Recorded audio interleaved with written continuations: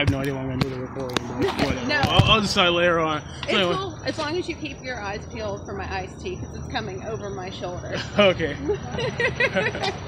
I mean, I think that it's obviously a problem. Yeah. There's some legislation that's been introduced. That's related to police reform. I'm not sure whether it's going to go anywhere or not. Most of them haven't had hearings yet, so I think it'll be interesting to see if the majority decides to take any of that up. So it's a weird time at the State House. I don't know if you've seen the news. I heard about the bunch of Republicans and like a few Democrats got arrested for, or like they're implicated in like the House. None of the it was only the Speaker. Oh yeah, I mean the Speaker got arrested, but I think there's a bunch of Republicans who were implicated in it as well. Like there were 4 other ones, so there were 5 that got indicted. The Speaker and then 4 other like operatives, but no other members or anything. Well, I mean, I heard there was like a bunch of Republicans who were like they weren't arrested, but they were like implicated because they took money from this whole deal. Oh, there are a lot. So a lot of people have received contributions from First Energy on both sides of the aisle.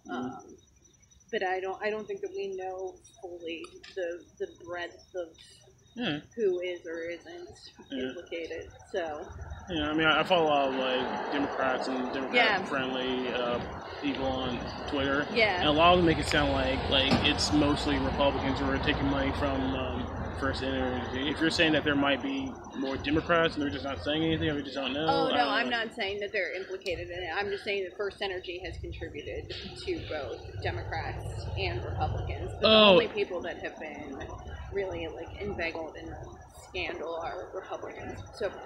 Oh, okay. And the scandal itself is alright. Yeah. I get what you're saying. Because it's legal for them to contribute money. So I have to make sure my ringer's on. It's legal for them to contribute money through their political contributing arm. But I think they're still just investigating what all might be underneath there. Yeah. So.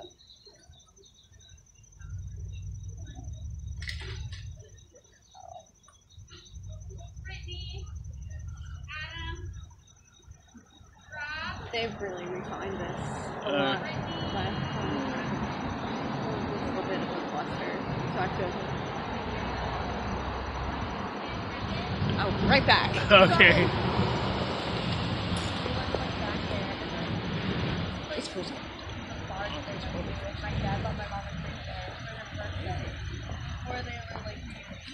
I know, I feel like this place, you either win the jackpot and there's like no line, or there's 20 people in line. And today was definitely 20 people. Yeah, I can't remember the last time I've been to a coffee shop, and the last time was like Starbucks or something, so.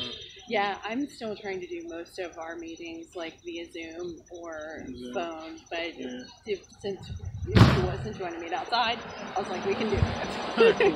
Well, one reason why I wanted to meet in person, because like a couple of, I don't know if you like noticed, like in some like the Zoom meetings that I was in, like I was like talking about all kinds of stuff in like the text chat on Facebook, but like it seems like only like a select few of them were actually like brought to the attention of the legislators. Yeah. Yeah, so like I just felt like it was basically even the statements that they brought to light that I was saying, like they were like sterilizing them. Like I referred to like the politicians, and she I think it was Jessica, like changed that to like legislators. So like wow, was even when she was picking out the stuff that I was saying, like it was like being like sterilized. Well, so one of the things is that when we do those lunch with your legislators town halls, it's an official function of our offices, and so we can talk about legislation, we can talk about policy, but it's not really the forum for political debates, if that makes sense. Yeah. So I'm sorry that you felt that way. So the way that we work is we have folks who sort of monitor Facebook, and we try to get to as many questions as possible, but I can count on like probably 2 fingers the number of times that we've been able to get through all of the questions that we've had on lunch with your legislators, which we were really worried at the beginning, because we're like, an hour is a decent amount of time to try to fill with all this content, and we have actually had way too much content instead of not enough, which I guess is a good problem to have. Yeah. So do you feel like you had questions that you wanted answered that we could talk about today? I don't. It was a while. I think it was like months ago. Yeah. So I don't remember exactly what questions I asked back then. I mean, I might accidentally bring them up. Yeah. I don't know. But back to like police brutality. Like I mean, what's your perspective on what's been happening? I think it's that there are like two sides. There are like it's more than two sides, but I feel like there's people like on the extreme ends who think like, you know, like a cop sneezes the wrong way and the cop's automatically wrong. Yeah. That people on like the other end were like, you know, a cop can just like shoot at like 12 people in the back unprovoked and be like, well, I mean, he has reasons, you know. So it's like, I mean, I'm annoyed by both of those people, and it's become There's always a ton of gray. Yeah, I mean, it's become very political. It's like then you have like the race issue where like there's been plenty of times where like a white guy gets shot by the cops, you know, and it's like it's unfair, but yet that just gets swept on the rug, or not really swept on the rug. It doesn't have that much attention to it. Yeah. But then you have like a black guy who gets shot by the cops, and like that's the one that gets like all this, you know, attention. Yeah. And also, it kind of feels like it's like certain instances that are like really like that could get a lot of attention, because like there have been instances where like a black guy gets shot and it's like clear cut the cop was in the wrong, but like it didn't bring up that much attention, you know. Yeah. It's just like, you know, one of many cases of British brutality. I forgot the guy's name. Which I would say that deserves attention too. I think like on your earlier point, I'm not sure. I'm gonna write myself a note to check into this. I think that the instances of like white cops shooting white people is a lot lower than it is of white cops shooting people of color. And so, I also say that as like, I've been supported by the police and like in the past. I mean, I definitely think there needs to be reform, but I think if there's going to be reform, then it has to involve the folks who do that work every day. And so I think that to believe that we can reform the system without having folks at the table who do the work is probably not practical. Yeah. I can find. I'm not gonna find it right now, but I'll send to you afterwards. But Okay. like, I was listening to this podcast where they had a guy who was like part of the police force. He eventually quit on like moral reasons, and like he was talking about like all the shit you have to like hop through in order to become a cop, and it's just like a system itself that's like it's not very good for good cops. It's like it's a good if you're like basically if you like the system, then it's good, but it's not very good if you actually want to like help people. Yeah. Because like one of the things like they were getting on his case for like not writing enough parking tickets or something like that, or like he wanted to go out there and like actually like help people. Yeah. So I'm keeping a note for you for my stuff. that's fine. I used to take them all in my notebook, and then I realized that my handwriting really leaves a lot to be desired. Yeah. So what else do I want to bring up? I mean, I think that police officers and law enforcement officers have really hard jobs, and you know the risk that they take just by walking out the door is so different than what most of us do when we go to work, whether it's at an office or a grocery store or wherever. Yeah, I mean that's a good point. Like people like to like counter that by saying like, well, there are other jobs that are like more dangerous, which I agree with. But it's like you got to compare like life with like they'll compare like a truck driver. If you're a truck driver, you're driving a truck. But like if you're a police officer, you can be like on the beat, or you can be like just like walking. You can be like in the office, just, like filling out paperwork. Yeah. You know. Well, and there's like inherent danger, but it's different. Yeah. It's interesting because after George Floyd was killed, I was talking with my cousin's husband, who's a police officer.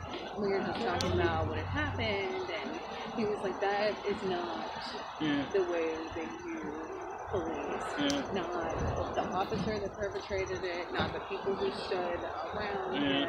That's just not the way that it's supposed to work."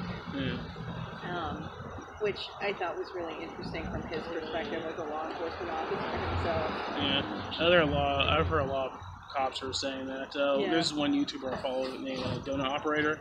He used to be in the police force for quite a while, and he talked about how like shit like that it's not really supposed to go down like that.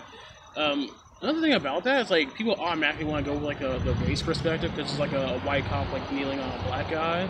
But it's like, I don't want to assume that like every interaction between, like, every negative interaction between like a black person and a white person is automatically racial. Yeah. You know, I just feel like that's just like putting fuel on the fire. It just makes it like harder for people to actually look at the actual situation and come to like a fair conclusion. Yeah. Because like one thing I hear is like when it comes to like cops that are like charged with crimes, they tend to like overcharge them, and so like when it comes in front of the jury and they read all the evidence, it's like, okay, he may have been guilty of this crime, we charge him with this like worst crime, and so we can't convict him on this worst crime. Yeah. You know? No, and I think that is a huge problem. I think that's a problem just generally, like overcharging people. I think that cash bail is a huge problem because, you know, you get people that are locked up for something small but can't afford to get themselves out. And so then you're in, you can't get out, you know, your wages get garnished, you can't get out, you can't go to work. And it just creates this cycle that makes it so much more difficult for people to be able to actually go back to work and to be productive and to take care of themselves and their families. And it's like, are we actually trying to like just punish people for the sake of punishing them, or are we trying to really make transformative change? Yeah, that's another thing about the cash bail thing. It's like, how dangerous is somebody? Do you really consider somebody if like they just give you money and you're like they're allowed to leave? Like, I think there should be like a different system. And like, I understand people complain about the system because they have this situation where like some guy gets arrested for something, he gets out on bail, and he goes out and like commits another crime, like he murders someone or attacks someone or whatever. So I can understand that situation, but and that's a problem. Yeah, I understand, but I also understand it's like I'm willing to admit that just getting rid of like the bail system, you're gonna have situations where like the person was accused of a crime, they might actually have done that crime, and so letting them out allows them to be able to commit other crimes. But, like, what about all the people who are like they get out on bail and they don't commit any crimes? Right. You know, they're actually just innocent people. Or they can't get out. Yeah, they can't get out at all, and so like, I mean, who are we willing to sacrifice in this situation? Yeah, and I mean, I think that is just a problem generally, and making sure that people have more opportunity, you know, for employment. You know, if they do have to, you know, spend time in prison, making sure that like they have opportunities when they get out, because if not, then that also makes it more difficult. So, but I think these are the interesting thing is like I think these are all hard questions with no easy answer, which I think scares people from. And I think it's also hard because for me, I'm like, okay, if I'm going to say that like something is a problem, then I want to say, and this is what I would suggest for a solution. Or if we know that this is a problem and the system isn't working, then what should we look at? You know, or who should we talk to in order to try to fix it, instead of just like, well, this is a huge problem. Yeah. You know?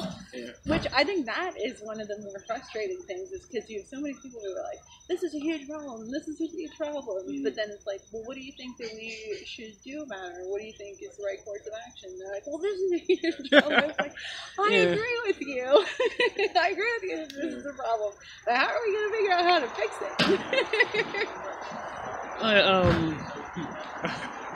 I didn't really plan this out very well, so I feel like I'm like jumping around. Like back to where I was talking about like the racial aspect of like, you know, Derek Chauvin. Like people are automatically calling him racist, but like I don't know if that's actually true. They actually was like, you know, maybe he was racist. I don't know, but I would like to actually see some evidence of that.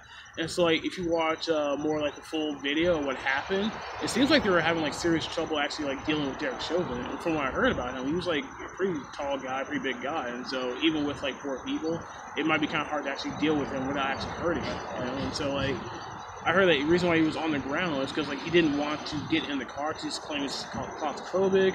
They specifically asked to be like put on the ground, and so they put him on the ground. So that's why he was on the ground. Now, as far as like the knee being on his neck, that was obviously wrong. That's still wrong, regardless of the situation. You know? Let's see. But I think that's also why it's important to have people in positions like attorneys general and prosecutors who are really mindful of thoroughly investigating things to see, okay, where did this go wrong, and how could we maybe reform our training protocols, or how can we make sure that, you know, things are just not repeated like this, because it's a huge problem. Yeah. So.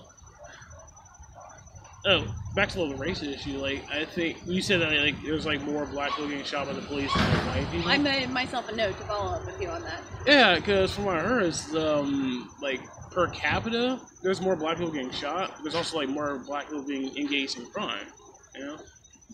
But then the question is like, are they going or is that actually true, or are there just more instances of police with? So definitely send me the stuff that you have. Well, I mean, there is statistics that shows that like black people per capita are more engaged in crime. I mean, it doesn't mean that black people in general are engaged in crime, but just there's of the people who are criminal, there's like higher percentage of black people are engaged in crime. And so that means that there's more interaction between the police and like black people. But that's the thing about it. It's like I've heard people complain about how like the black community is like over policed, and so like if there's police like constantly going around your neighborhood, if you're committing a crime, you're more likely to get caught. Whereas people in other neighborhoods, other demographics, if they're committing crime, like they're less likely to get caught because there's less police activity in there. And I feel like they're heading in that direction of like kind of like a libertarian beliefs of like if there's like no crime or there's no victim, there's no crime.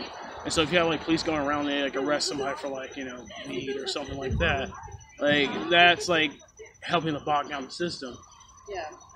Well, so I think my concern is more in like equal application of it. So like if all things are equal, then would you treat, you know, a white person the same as you would treat a person of color if they were engaged in the same kind of activity, legal or not? Yeah. You know, and so that is really my bigger thing is like, how do we ensure that people are treated the same way, whether they're doing right or wrong? Yeah. So, right, like, if you're doing something wrong, then you should be treated the same way doing that wrong thing. But if you're both doing something right, then you should also be treated the same way for that. Does that make sense? Yeah, I agree. I agree with what you're saying. Yeah. It's like, if people are saying that the system itself is like biased, then you would want to give that system like less power. And so like by passing more and more laws, by criminalizing more and more activity, you give the system more power. You give the cops, like if the cop actually was racist, you give them more of an excuse to like harass like some black person or some Hispanic person or Asian person, whatever this, you know, police officer who actually is racist does not like. I apologize. I forgot to tell one of our staff people that I did not Zoom link today. I can't hear you, Zakaria. Oh, sorry. We have a standing Zoom meeting for one of the pieces of legislation that we're working on, but I forgot to tell her that we're not having our meeting today. Sorry about that. No, that's fine. Because she usually gets on just to make sure that I don't, you know, like, foul things up. Yeah, this is a Twitter guy named Blunderbun or something, and he like posted this article about how black people were disproportionately being arrested for breaking a curfew. I don't think it was a curfew. It was like the laws revolving around the lockdown. Like they were more likely being prosecuted for that. And I responded with, like, are you saying that the government that you keep calling racist use the power that you beg to have to go against people you don't like or they don't like? Like, to me, that sounds it sounds very counterproductive to say, you know, the government is racist or the police are racist, but then you're going to keep giving the government and the police more and more power. Well, yeah, and I would say, like, you should punish everybody that, you know, like, you should enforce the laws the same way. Like, if you're going to say, hey, you know, we're shut down and you need to be at home, then whether you're black, white, purple, striped, whatever, like, take your rear end.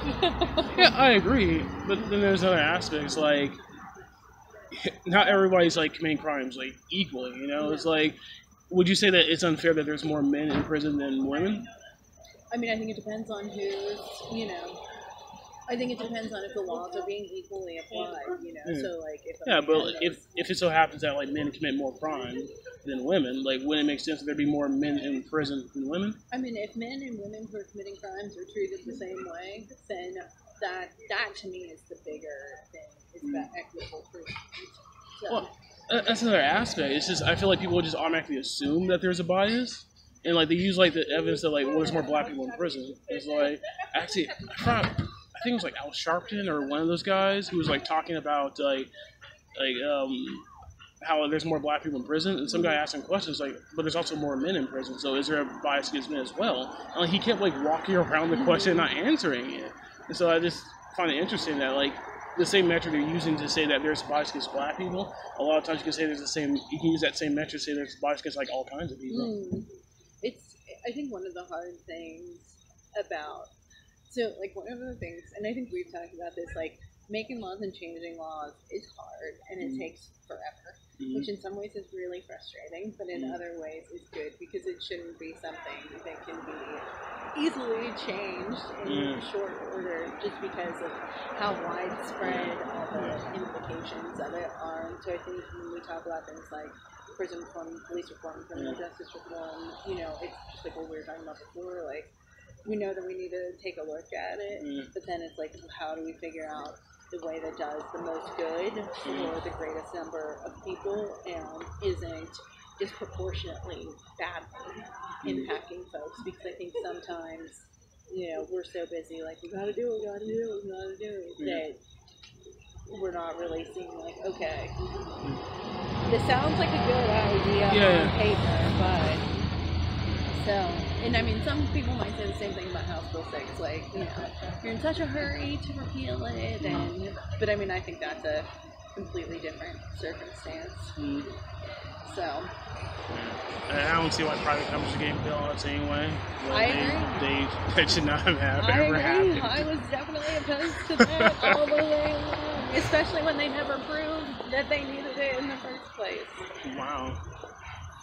Yeah, so like there are a couple things. So, you know, a lot of people said it was a jobs bill, but there weren't any jobs guarantees in it. Some people said, you know, that First Energy really needed it, but they never proved it. And then you also had the rollback of all renewable energy standards. And so all of those things together, you know, just made it a little less palatable. Plus, it's an increase for ratepayers all over the state. Oh, wow. Yeah.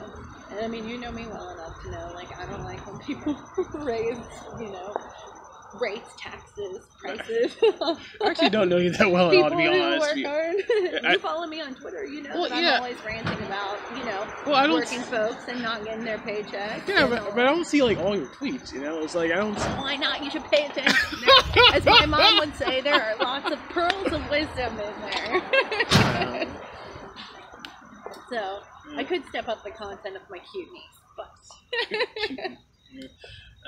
let's see. I mean, to be honest, I follow, like, all kinds of people on Twitter, so I don't see, like, everybody's tweets, you know? Yeah. So what else is, like, sort of top of mind for you lately? One thing people are bringing up is qualified immunity. How, like, if cops can just have this immunity that's, like, they'd be less willing to, like, shoot someone. I'm making another note about this. I think that somebody has a bill about this. And I just can't remember. I think it was Justin Amash. I mean, I don't know about, like, on state level, but, like, on federal level, I think Justin Amash has something like that. I feel like there might be something on the state level. Also, if there is, I'll email it to you. Also, what's his face? Rand Paul. He has this, the Justice for Breonna Taylor Act. He's like pushing that. I don't know how far that's gone, but I think. Do you know what it is? I'm not familiar with it. I've never read it, but from what I've heard, it basically like bans no-knock raids. Yeah. I mean, I don't know how you're supposed to ban them because you're.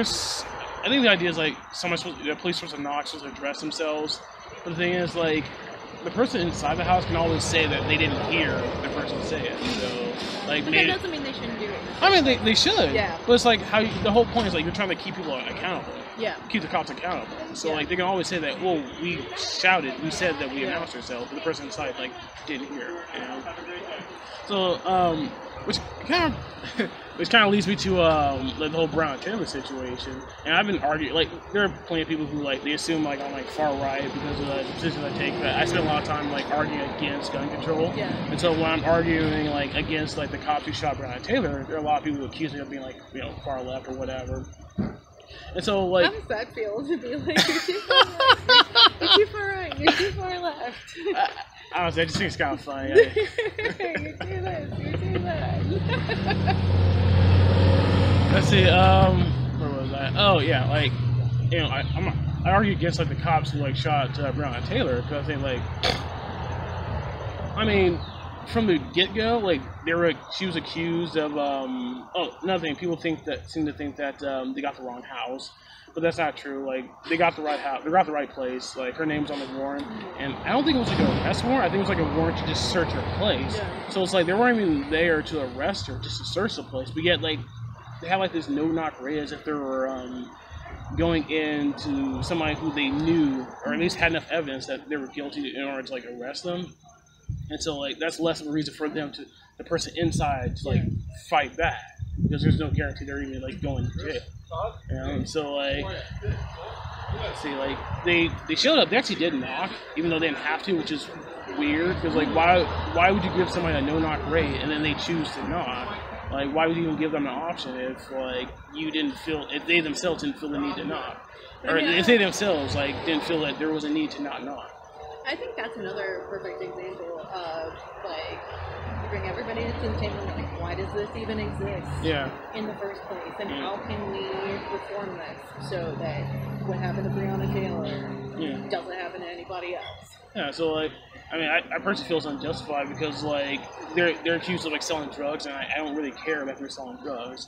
And so, so they're already wrong on that metric. And so, and now they're, like, using this, like, extreme metric where, like, they said they knocked. They also said they announced themselves. And Kenneth Walker, the boyfriend, like, that's where their stories like match up. Where they said like he heard a knock. It was like 12, like past midnight. Yeah. So it's very reasonable. Like, strange people knock on your door, like you don't answer, you pretend like you're sleeping or whatever. I wouldn't. I know, exactly. I definitely wouldn't. And so they said they announced themselves, and then like they're also like plain clothes. So, like, even if somebody, like, says, you hear a knock on the door and they say they're the cops, so, okay, you open up, and then you see, like, 3 random guys. Like, you might think, like, okay, you guys actually aren't cops, you know? And so you might, there's no there's nothing, so you might, like, you know, slam the door in their face and, like, go grab a gun. So, like what else happened? Well, and who knows if you're, you know, half asleep, and then you wake up, and... So, not everybody's attuned to keeping those nighttime hours like you are. Yeah, and so, like, well, from their side of the story, they announce themselves, and then, like, they give them enough time, and then, like, they knock down the door, and they go in, and they say that they see, like, I think they saw, like, 2 people in the hallway, like, Kenneth and Brianna, and then, like, Kenneth, like, fires at them. But, like, Kenneth is saying, like, he didn't actually see who he was, like, shooting at. He just heard people knock on the door and just, like, fired a warning shot at the ground. Yeah. Which ended up like shooting the guy. I don't know exactly where on the ground he fired. Maybe it ricocheted upward, or maybe he just like fired and just, you know. Yeah, I mean, I think that's always a hard thing to figure out. You know, I'm not big on guns. Yeah. But like, I think the whole thing about like guns and police, it's just like it's never gonna end well. Well, I mean, that kind of like speaks to my point about how like the cops are essentially they're acting like criminals, because like if somebody kicks down your door at dead at night, you're gonna assume that it's a break and entry. You're gonna defend yourself. If you can't tell, no, I think that's a fair observation. Yeah, so I keep arguing with people saying that they should have like shown up in a reasonable hour, announce themselves. Yeah, in uniform with body cams. Listen, like, they didn't have body cams. Yeah. And so like we're just going off of what they're saying, what the police said, and what Kenneth said, and how like. We're supposed to figure out what happened from that, when like they should just weren't body cams, because they started using body cams. I think like 10 years ago. Yeah, I mean, I definitely think that use of body cameras should be mandatory all the time, because I mean then it's easy to prove or disprove whatever anybody's saying. Because I mean it's no different than like a security camera in an office or anything else, or you know you said you arrived at 8:30 and here you are. 8:45, like, you know, so it doesn't matter what you say or I say, it just matters, like, this is what happened, and we can show you. Yeah, and so, like, one of the 3 police officers, he got fired because, like I think, like, the department did their own investigation, and they saw that he was, like, firing, like, blindly into the window, or, like, he couldn't, because there were, like, blind or covers or whatever, so he couldn't see through who he was shooting at. I mean, I call this a death squad, because it's like they're set up a situation where people reasonably believe they're being attacked, and so they're going to fight back. Right. But then, like, the police, they have the ability to defend themselves. And so if somebody attacks them, they can just shoot them. Yeah. You know?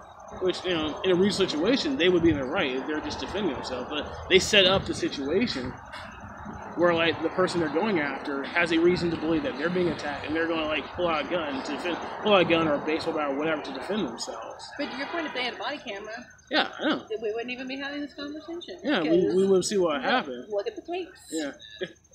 Yeah. So, I mean, I am not sure. That's actually another thing for me I'm not sure what the rules are in Ohio on body cameras for, like, municipalities. I feel like every cop I've seen has a body cam. So, I mean, that's just my anecdotal evidence. I don't know if that is because they've chosen to do it, though, or because we said they had to do it. And I don't know if that's true for, like, every department, because there are a lot of, like, the small municipal departments, like, across the state. I think in, like, Louisville, where that whole Breonna Taylor situation happened, I think they, on their own, decided to get body cams. Because, like a long time ago, they saw this shit going down, and, like, they want to get ahead of it. Yeah. And so, like, they would have kept with that mentality. Like, and also for the police, like, you know, if they really are doing everything according to their, like, training manual, I'd imagine they'd want to be like, look, this is our protocol, and this is what we did. Yeah, I agree. And, like, it also protects the cops, because, like, there are people who just make false claims against the cops as well. Yeah. And so, like, that can be proven by their own body cams. Right. Yeah. And so, like, the 3 cops, like, the only punishment I've known of is, like, one of them got fired, but, like, they're all walking free. Yeah. You know? And so, I kind of compare that to, like, the Kyle Rittenhouse situation, or how, like, there's video of him, like, just running away, trying to get away from his attackers, like, both times. Like, because, like, a lot of the articles people talk about it, they always leave out the part where, like, the first shooting was him running away from someone and getting caught by that person, you know? And so that guy's, like, in jail right now, while, like, the 3 cops who, like, basically, like, broke into somebody's house over drugs are, like, allowed to walk free. Yeah, I mean, I just have a hard time with, like, a Rittenhouse thing, because it's, like, you know, so in my other job, I work for a labor union, so we protest stuff all the time. We have protested stuff for years. And, like, I'm a big believer in, like, if you don't believe in something, then go try to change it. Like, that's your right to protest, but to be thoughtful. Could you give me 1 second? This is the second time he's calling me. Hello? I didn't think so. Are we? Oh, I cannot. But I can have Maya get on the Zoom, and then you can just keep me posted. I didn't think we were doing it. Okay, let me call Maya and have her get on as the host, and then she can get you guys together, and then you can just update you later. What about you? Okay. Okay, well, I'm in a meeting right now, and I have another meeting at 10. I'll call you when I get out of that. Okay, bye. I am so sorry. Give me 1 second. Apparently we are having a meeting, but nobody told me. I was like, well, but they can press on without me. I apologize. I'm so That's sorry. Fine. Hi, Maya. How are you? I'm good. Can you do me a favor? Can you actually hop on that Zoom? I didn't think we were having it, but apparently we are, and so the other 3 want to still meet. So could you just hop on and maybe give Sean O'Brien, like, host privileges? I am so sorry for the inconvenience. I appreciate it. All right, thanks, Maya. Bye. I'm so sorry about that. So you're saying something like, if I forgot exactly what you were saying, but, like, if you, like, believe something, you have every right to go out and protest. Oh yeah, but to do it, like, when we were protesting, like, people on either side, like, don't carry guns or weapons. Like, you know, we've had protests, counter protests, all of that, and I just feel like there should be a way that everybody can do that where they feel safe. I mean, it's no different, like, when we were starting to do, like, the closures and stuff at the State House, and a lot of the people who were anti-closure would come and protest, but they would, like, bring guns, and I'm like, if you want to protest, like, that's all well and good. You know, take it away, but that to me just seems like a little much. Yeah. I mean, he wasn't. I mean, I'm fine with people like protesting like with weapons because like there's been instances like the police actually like instigating violence at these protests. So they can justify like shutting them down. There's also like situations where like, which is not okay. Yeah, I agree. I mean, I would assume as much as that's okay. But yeah, it's like where they would just like. It's kind of crazy. Like after the whole George Floyd thing, like you just have like a shit ton of videos of like these protests being like dealt with like improperly by the police, where like the protesters are just like just hanging out doing their own thing, and like the police would just like attack them. You know, it's like there's even instances. Okay. Yeah, I mean, there's even instances of I saw a video that's like really fucking crazy where like these police who like they look like the army. You know, like they're all. They're all wearing camouflage, and like they even had a what's it called? They had and, like, come in with the tank. Yeah, they had. Yeah.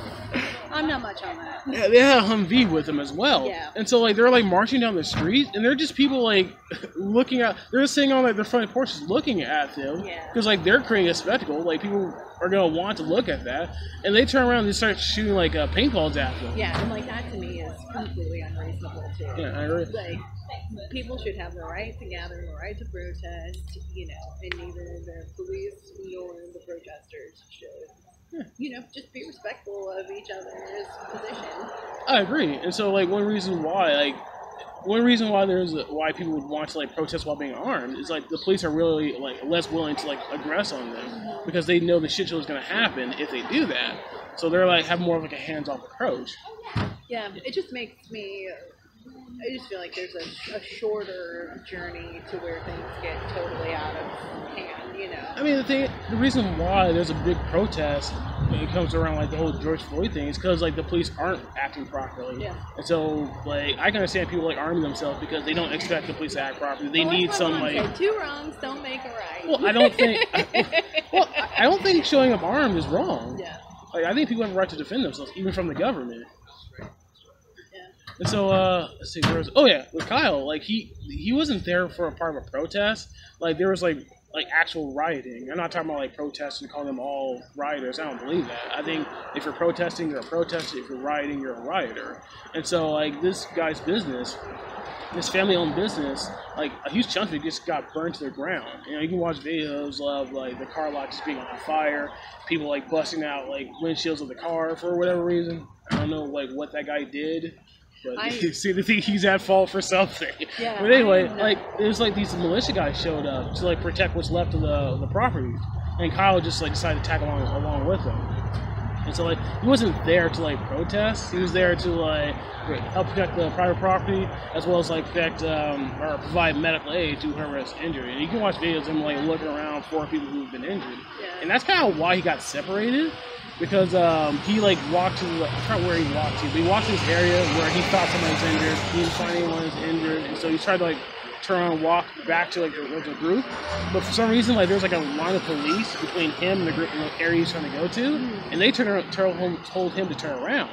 And so he turned around, him along with like a bunch of other people as well. So he turned around and started like walking the other way around, and that's when Joseph Rosenbaum, the guy who originally got shot. That's what happened. That's when he started chasing after him. Yeah.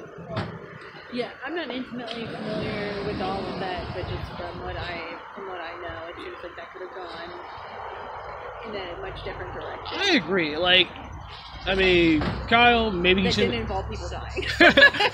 I mean, Kyle, you can make the argument that Kyle shouldn't have been there, but the reality is, like, he was there, and I think since he was there, he should have at least like stayed with a group.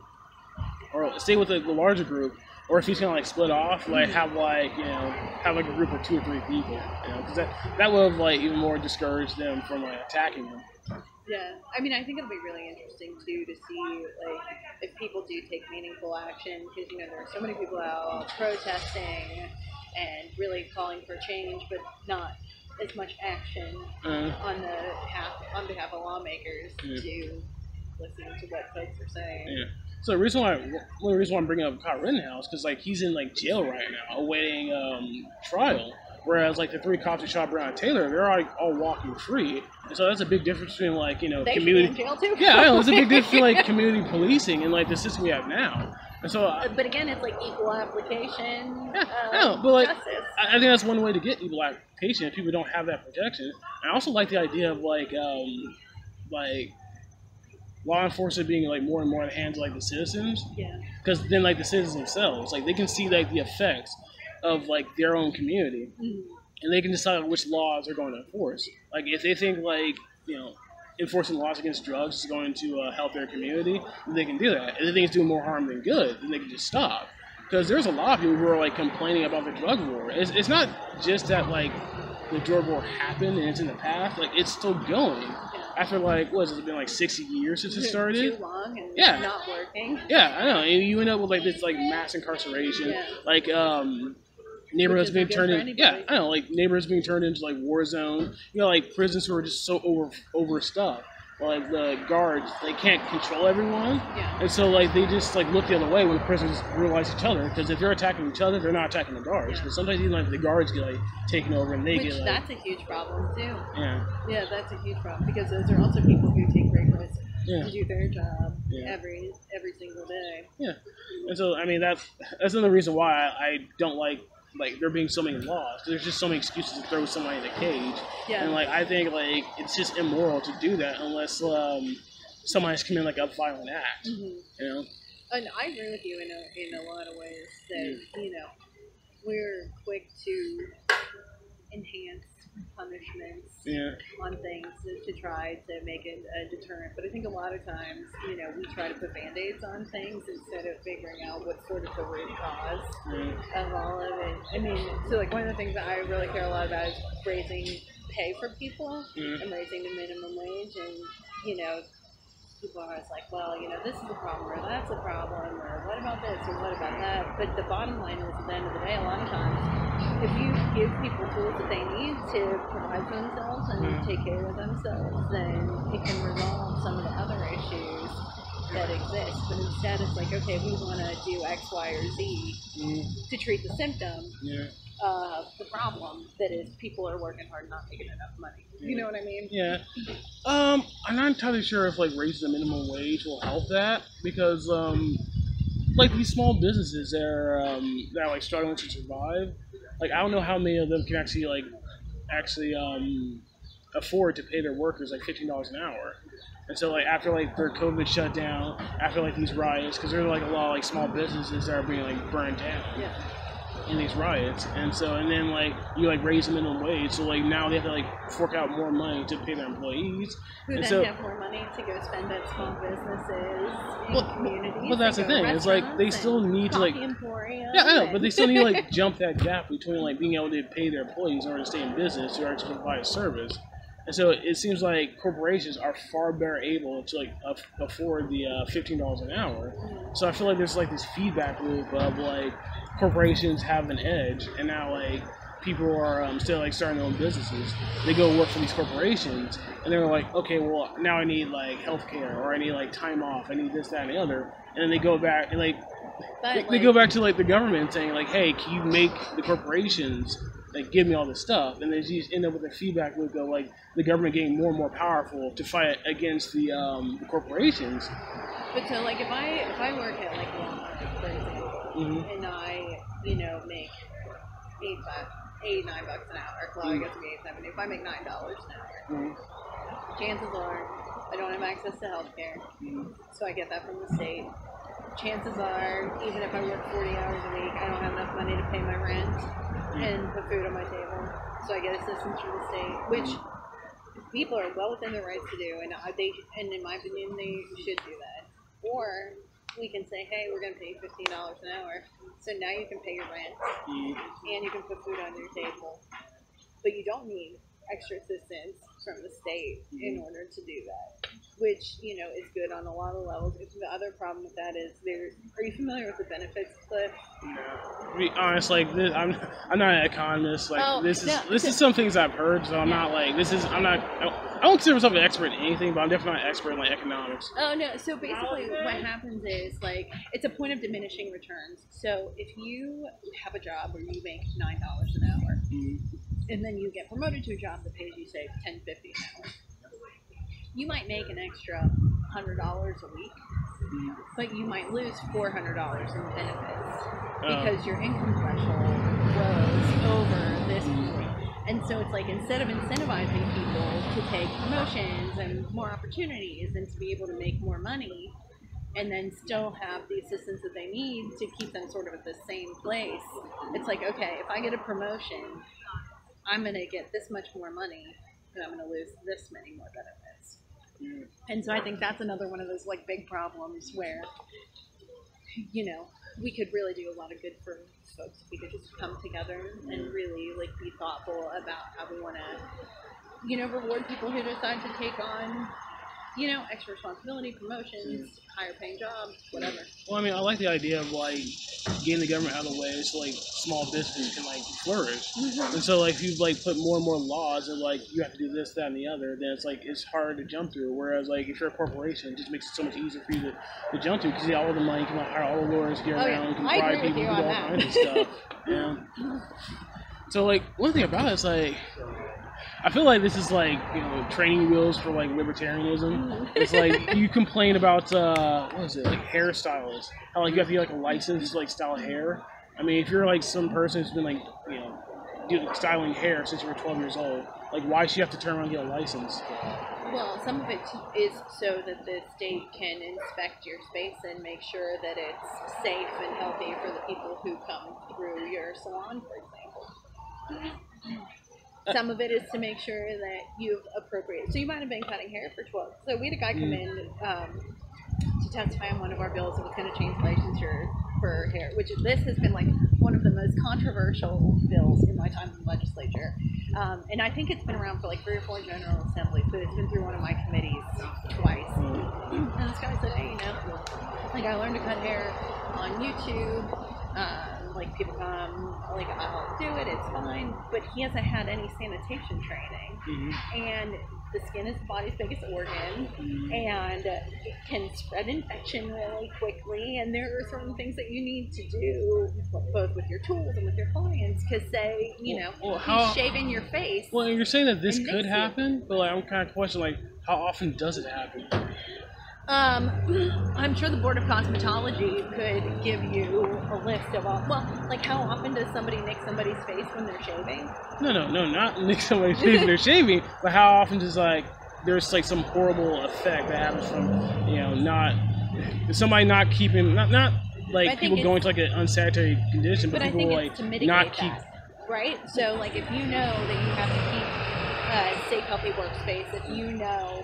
If I'm shaving your face and I know if you start bleeding, I know this is how I stop him bleeding, this is how I clean my tools, this is how I make sure that I don't get, you know, any body matter on me, this is how I know that none of my body matter gets, like, that stuff is important. Well, I think you can deal with that with like lawsuits. Like if you get sick because you went to like a salon, like you can like sue them, and if like you walk into a salon and it's like you can just visually see it's unsanitary, then you just like walk out the door, you know. And also like I think like you have to go to cosmetology school, and like I'm against that because like if you're just talking about like, you want a permit so people can just go in and like to look in to have inspectors look in.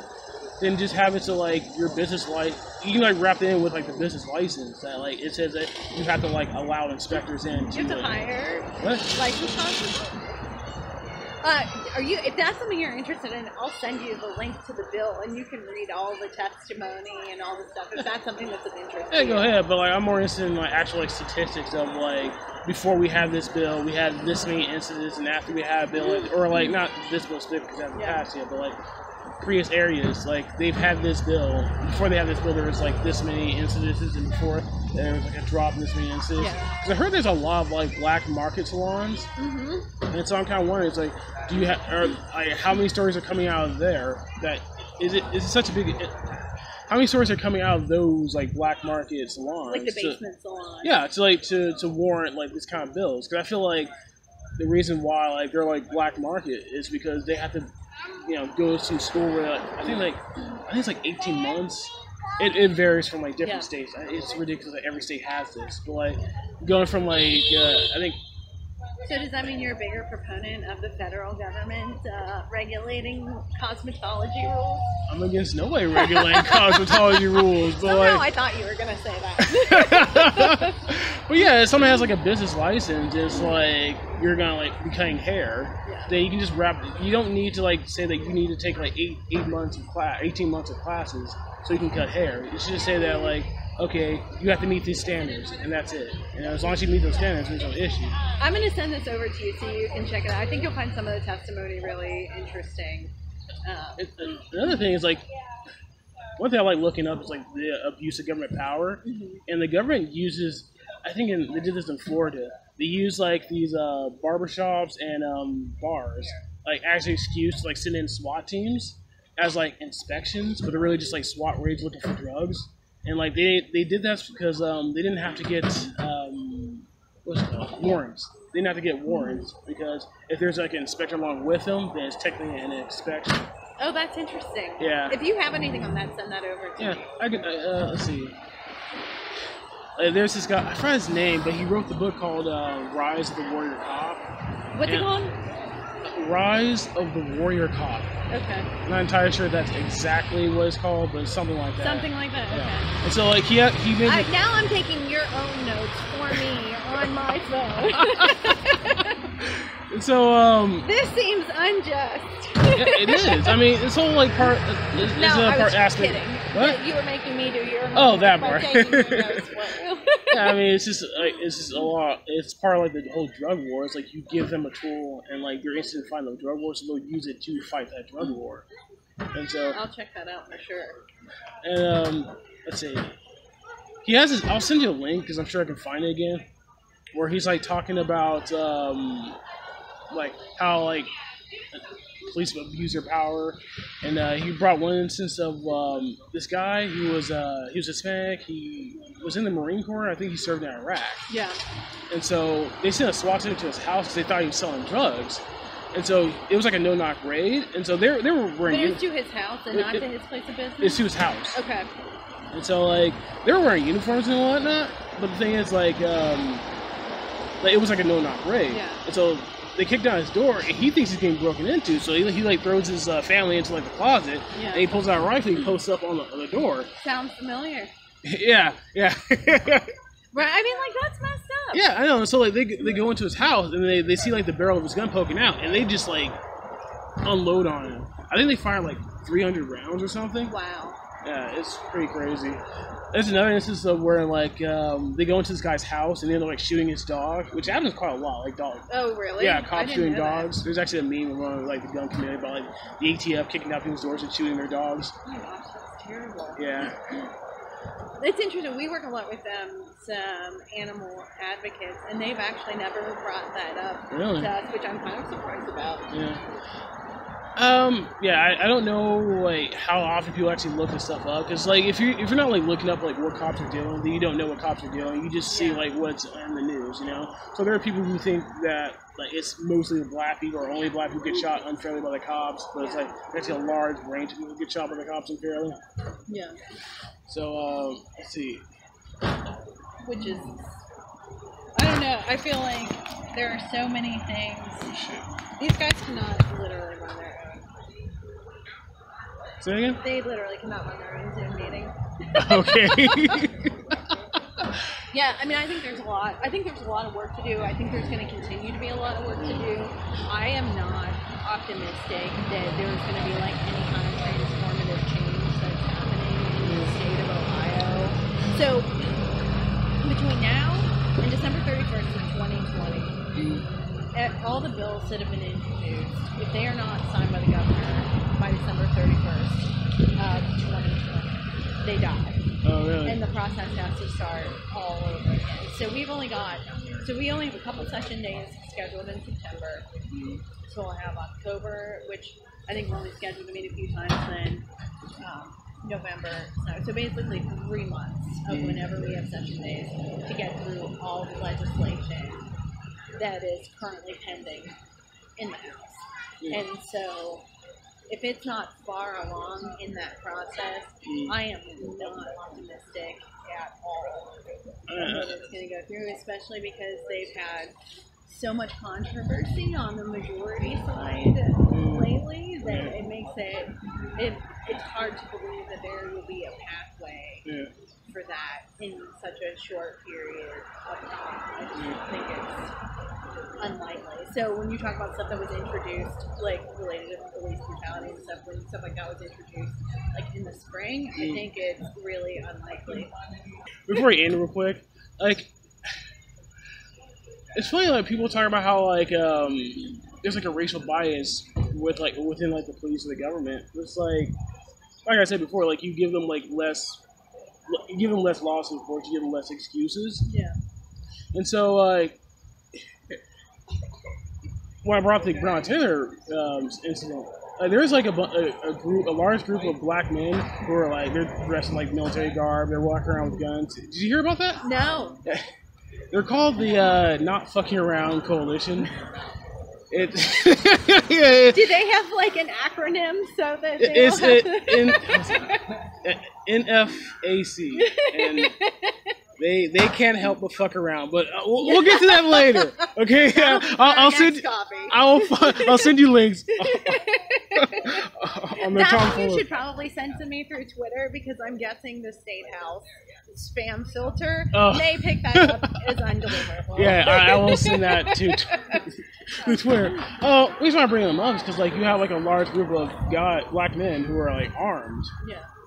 And this is like going on in Kentucky, you know, like a red state where you would assume where people are like even more biased against black people. And I just thought about how like that would not happen in like California, it wouldn't happen in New York and other states. Yeah. And so like you had I forgot her last name, but Jessica Miranda. Yeah, Jessica Miranda. How like previously she was saying that like if like she was talking about the Michigan State House where a bunch of like armed dudes like stormed the place or whatever, however you want to define it. Their laws are different there too, though. I know, but the reason why I bring it up because like she said that like if a group of black guys were walking around armed, they get immediately gunned down. But then you have a situation where in Kentucky, a bunch of guys are walking around armed. A bunch of black guys are walking around armed, and she's complaining that there isn't a law to justify the police going after them. And so I just find that as like a very conflicting statement. Yeah. Like she wants there to be a law to like harass these guys. And I'm saying like less laws, there's less excuses. And so like if they had an issue with these people, like they wouldn't have that excuse to go after them. Yeah. Well, and I'm not sure I can't speak for her. Yeah, I'm aware of that. But yeah, it's whoever. But I will say the laws in Michigan are a little bit different because you are permitted to carry a firearm into the State House in Michigan, but you are not permitted to carry a firearm into the State House in Ohio. Oh, nice to so, know. Fun fact. So neither one of us can say we didn't learn anything today. Yeah, well, send me that stuff. I will send you. So I have on my list of stuff to send you the instances on white on white crime and about whether there are more incidents with white cops and black offenders. The qualified immunity bill, if it exists, I'll send you that and let you know who's sponsoring it. If there's a state bill for that. Check on the body camera rules for law enforcement and send you a link to the cosmetology bill so that you can have a little light reading in your spare time. Alright, cool. Another reason why I brought up like what happened in Kentucky is like the same people who are like speaking out against like the drug war. I mean, I don't know how much they speak out against it, but if I bring it up to them, they're like, "Yeah, that's fucked up. That shouldn't have happened." But like, I use that as like an example of like how much the government can screw up and how far they're going to take their own screw up. And so I use that to argue against like a lot of these gun laws to say like, hey, if you keep pushing for more and more gun laws, like long after it's been proven that it doesn't work, they're gonna keep pushing it. They'll still like, even if like a law doesn't save you alive, like they'll still throw you in a cage. They'll still shoot you. They'll still shoot your dog to enforce it. I will say that I think it very unlikely that this legislature will pass any laws that restrict anything that has to do with firearms. I mean, we don't know what's going to happen in the future, though. So, like... At least until December 31st of 2020, I feel confident to say that this legislature is not going to do anything. Yeah, but the reason I bring it up is because, like like I said, I follow a lot of like Democrats on Twitter, and they're too confident, but they're very confident they're gonna like flip Ohio. And so if they do flip Ohio, we could have a situation where we can see. We get a situation what happened where like Virginia, where like I'm pretty sure the Clinton people thought that would never happen, but it happened, and now they have pushed out like a bunch of gun control laws, and there are people like fighting tooth and nail to like just to not even like break even, just like to maintain what little they have left. Yeah. Well, you know where to find me. Yeah. So tweet me, email me, do your homework, send me the stuff. It's okay if I stick around for you guys' meeting, or is it private? We're going to do our next meeting on this. So if you want to get coffee again, just let me know, and we'll come back here. Yeah. It's good to see you. It's good to see you too. Come tune back into our lunch with your legislators. I don't know. It's... Or not. Or not. To be fair, I only have like certain interests, and it's like unless they're talking about something I'm interested in, I'm probably not going to tune in. Well, if you have suggestions, let me know. Yeah, alright. Thanks for your time. I was just wondering if you guys, you guys have like a private meeting? You We've got some stuff to chat about, so it's probably best if you and I catch up separately some other time. Alright. It's good to see you. Oh yeah, you can have that. What is this? I 3D printed that. Oh, that's awesome. Yeah, I designed it as well. That is cool. This is really cool. How long did it take you to do this? Designing it is... Designing it didn't take that long. This looks like it was really hard to do. Oh, no. Was this the easiest part? Well, I mean, the 3D print does all the work. I just need to design it. This is awesome. Well, here's another thing about like gun control is like people have figured out how to like 3D print guns. Yeah. Yeah. And so like, are the police gonna start harassing people who have 3D printers? Who knows? You know what? I can't wait to send this to Cedric because he's gonna be jealous. I'm gonna put this up in my office. All right. Probably should meet him because I actually do live in the area that he's running for. You're in Cedric's district. Yeah. So, yeah. Well, yet here I am. Yeah. One thing I can compliment him for is he doesn't tweet that much on Twitter. Yeah. And so like there's less hot takes, if you will, less stupid shit that I can point out on his timeline. Well, maybe then don't keep paying attention to my Twitter. All right. It's good to see you. Good to see you too. Thank you. You're welcome. Hey, don't forget to send me that stuff. I will not. Nice to meet you. Take care. You too. See you. With the coalition.